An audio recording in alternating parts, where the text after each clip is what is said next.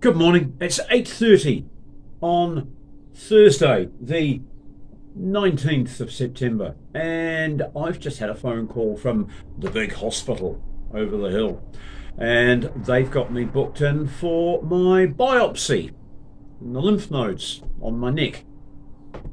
And I was very concerned that it's going to be done under a local anesthetic and they might be using MRNA technology, which I won't accept.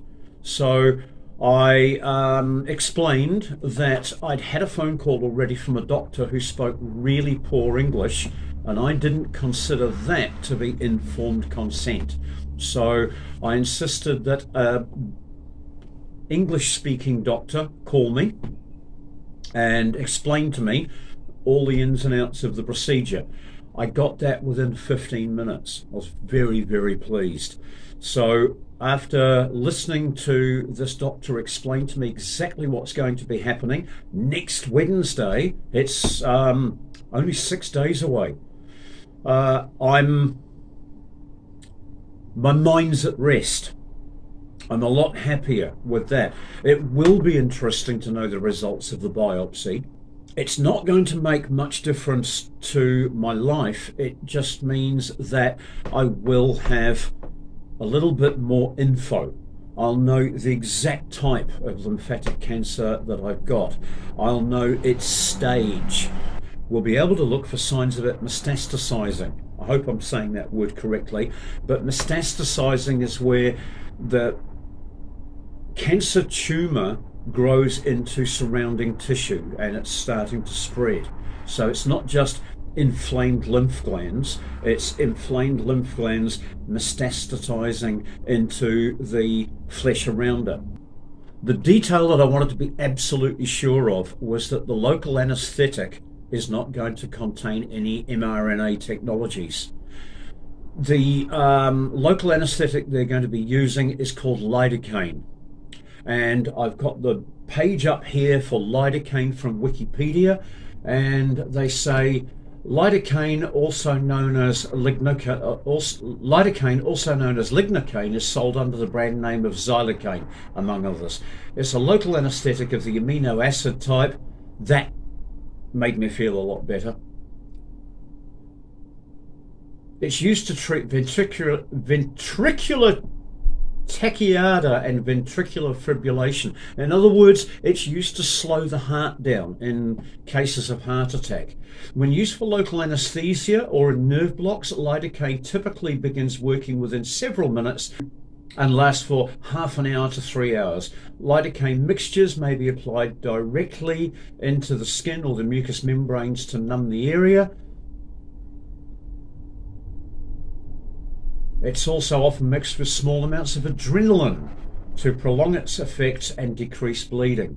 If injected intravenously, it may also cause cerebral effects such as confusion, changes in vision, numbness, tingling, or vomiting.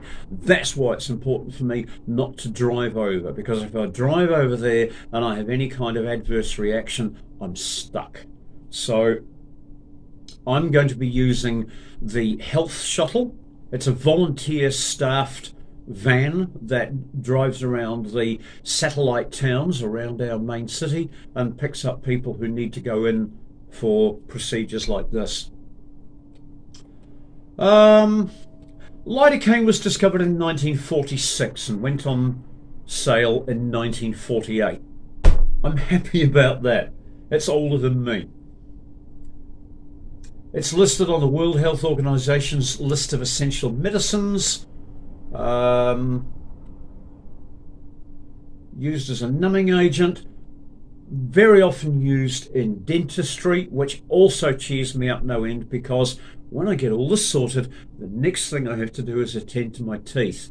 Because I've been so sick for the last 2 years because of this, all sorts of things have got into me, and I had terrible mouth ulcers and sores 18 months ago. That resulted in a real state of affairs going on in here, and I lost 2 of my front teeth. They literally broke in half.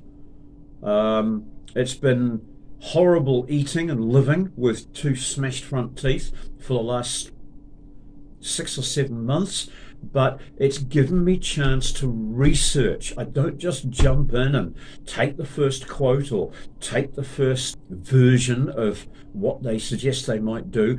I shop around, and in shopping around I've found an awesome deal on getting my teeth fixed, but that's a subject for another video. If you want to see the details of how dentistry can be achieved really cost effectively, then please do subscribe to the channel, because as soon as I've got this under control, the teeth get done, and you'll be pleasantly surprised with the news that I've got for you, because instead of a $15,000 to $20,000 bill, which I was expecting, I found a way of getting my teeth done for under $2,500. So I know this isn't the usual content. This probably isn't the content that you subscribe to the channel for, but I'm still fixing things, designing things, making things, recycling things, and repairing things. It's just that right now, it's me. Other things that I want to mention in this video before I disappear is the Essiac tea. Essiac tea is a very important part of my well-being. I'm not going to talk about it on this video. It's up to you to go and do some research. And by research, I don't mean Google it. I've now absolutely, beyond a shadow of a doubt, proved that Google is bought and paid for. You don't get all the results. You get the results that they want you to see. You get the results that drive you towards the people who advertise with them. You need to be using an impartial and honest search engine. There's plenty of them out there, but hey, that's research for you to do in your own time. But please don't trust the main search engine that we've all been conditioned to use. The other thing that's very important in my well-being is this. This is something that I've been using now for a week and a half, and it's making the world of difference. Once again, I'm not going to chat about it on here because they don't like to hear it. They don't like to hear talk of people fixing problems with their body without using mainstream pharmaceuticals. So this is something else that you need to look into. And once again, use an impartial search engine.